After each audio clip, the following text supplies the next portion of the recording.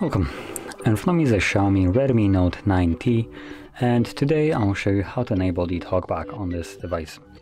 So to get started, you will want to open up your settings. From here, scroll down to additional settings, select accessibility, and in here disregard the actual talkback that you can see right here, because the talkback option is located in this very vaguely visible vision category. So once you tap on it here, you'll have talkback over here. Enable it, allow, and talkback on. Talkback.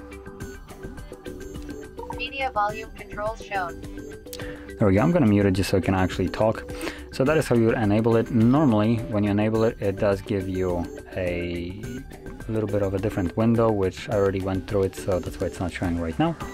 And generally, to navigate through this, well, in this mode, you will first tap on an item that you want to basically use. So as an example, back button, to select it, and then double tap it to basically perform it. Now whatever is selected, the talkback will basically tell you what's selected, and from there all you need to do is just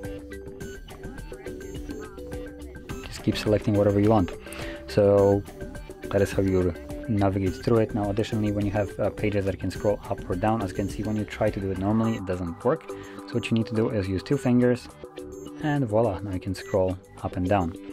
And additionally, as you can see on the screen, you can see this being basically visible all the time.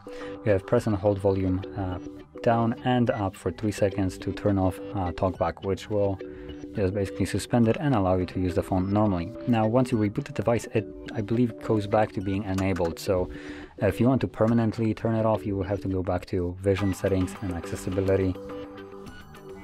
Oh, not this one. There we go.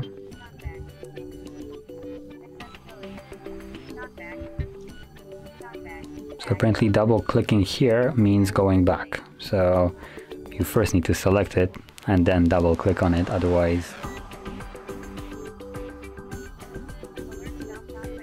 There we go. And now you can actually use the device normally.